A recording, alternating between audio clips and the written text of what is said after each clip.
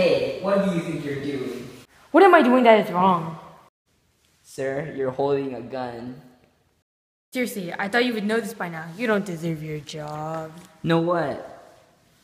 That all people have the right to own a gun.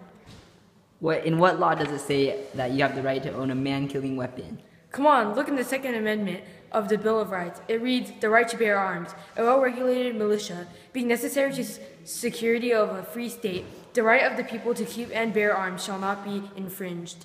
I'm sorry, but could you define that more clearly?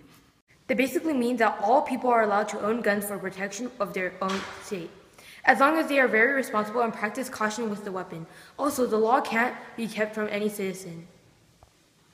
Why was this amendment made? Why do I need to answer that? Whatever, I answer it anyways. To answer sudden invasions, the government felt that the army might use military force to oppress the people. I understand now. Have a good day. Philip gets into his car and begins to drive home, but he goes over the speed limit.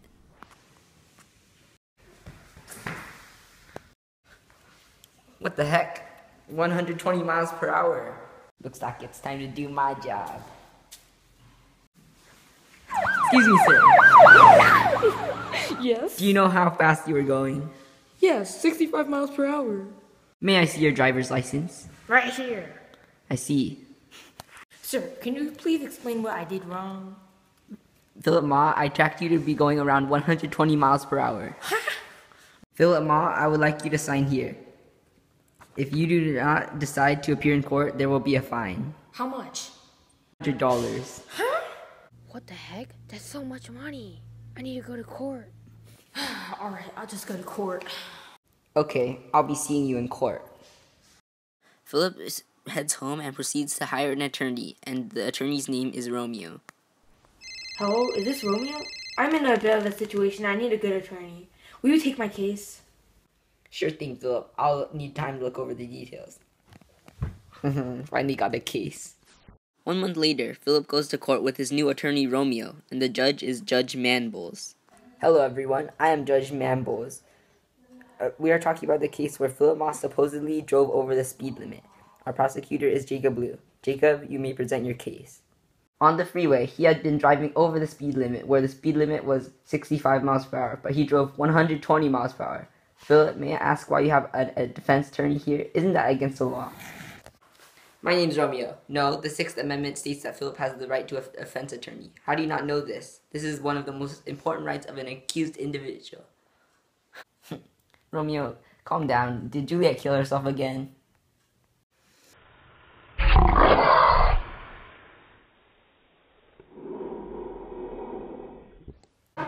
Everybody calm themselves. The court shouldn't have personal attacks or be biased.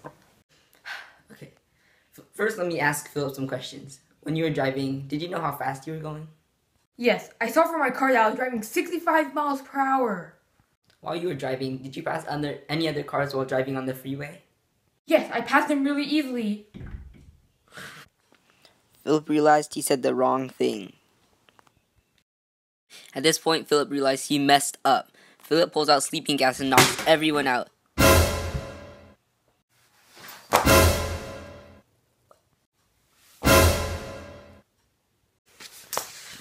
Then, Philip kills Jacob with a knife using Romeo's hand and puts it in Romeo's pocket, and falls asleep from the gas. After 30 minutes, a fellow police officer walks into the room.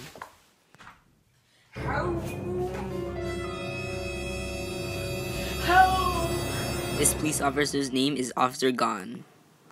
Some time passes and Philip is a main suspect for the crime. Here we have a new judge, Judge Kageyama, and Philip is here and visiting to get bail in preparation for the upcoming trial. Hello, Philip. Have you come to tell me something? I would like to be on bail. I don't want to stay in jail to wait for my trial. Okay, Philip. How about your bail costs? $1 billion. What? No way! Huh? I'm sorry, but I'm the judge. What? Wow. You can't do that under the 8th Amendment, which states that excessive bail shall not be required, nor excessive fines imposed, nor cruel and unusual punishments inflicted. Oh my goodness, I did not realize, but why was this amendment made? I will make your bail $300. This amendment was created so that no human need to suffer excessively. It would just be cruel. Anyways, that's better. Thanks. A month passes by and then the court trial commences. Hello everyone, I am Judge Kageyama, and today we are discussing the matter on what occurred last month. Phillip Ma had been tried for speeding. However, when we entered the room, we had saw that there was sleeping gas, and that police officer Jacob Liu had been killed. Now we will decide if anyone is guilty or not guilty. A witness, police officer Gon, had only come in when the action had occurred. Our prime suspect is Phillip. Wait a minute. Hey, why is no one except here watching? Where's the public? I've decided I do not want the public watching this trial. Hey, you're not allowed to do that. In what law? Oh my gosh. Look at the Sixth Amendment, would you? It says, in all criminal prosecutions, the accused shall enjoy the right to a speedy and public trial. Why should there be a law for that? There is a law for that because if no one was here, all sorts of bad things could happen to people and not one person would know. Oh, okay, that makes sense. Well then, the trial will be delayed 30 minutes while I open this room up to the public. After 30 minutes, the trial finally begins. So, I'm sorry we had a little delay. I will restate what this trial's focus is.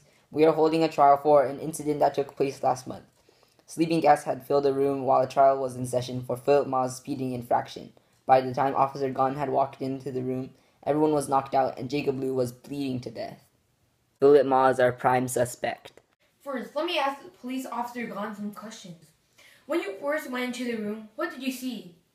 Philip, are you allowed to question the witness? I don't think you're allowed to. Yes, I am allowed to question all the witnesses. It says so in the Sixth Amendment, that I have the right to prod the witnesses with questions for a fair trial.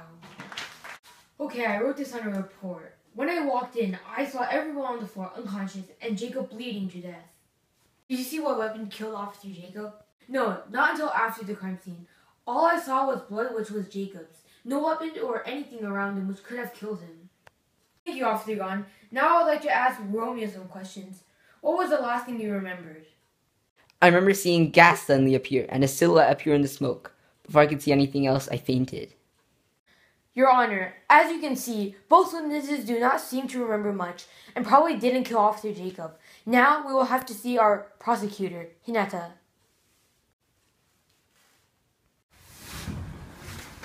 Your Honor, I believe Romeo killed Jacob.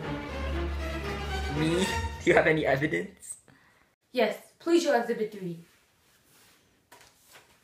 You see, from this picture, we see that in Romeo's pocket, I found a knife with Jacob's blood and Romeo's fingerprint on it. This obviously shows that Romeo has committed the crime. Exhibit 3 is taken out, and it shows a picture of Romeo holding a knife in his pocket. What? I would never commit such a deed. Wow, this is some solid evidence. I have decided, Romeo, you are guilty of this crime. For a felony that involved the intended death of a police officer, Jacob Liu, your sentence is lifetime torture. What the? By the 8th Amendment, I'm not allowed to have an unreasonable or unusual punishment inflicted on me.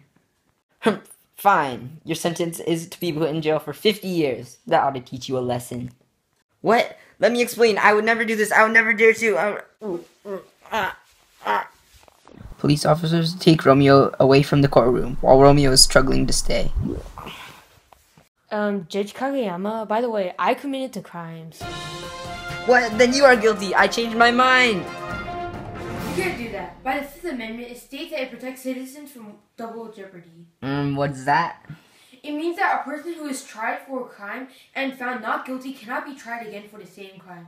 This means that I can't go to court on this matter again, and that I am free. I will have no charges against me. What? But why? Isn't it clear that... Why would they have a law for that? Double jeopardy is here so that we don't have to go through this grueling process of beginning a trial to finish. Also, it wouldn't make sense to do the same thing twice.